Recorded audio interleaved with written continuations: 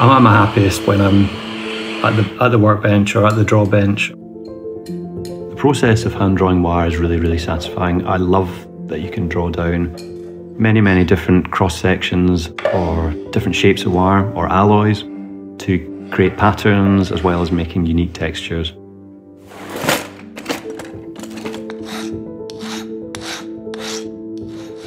My process involves lots of experimenting.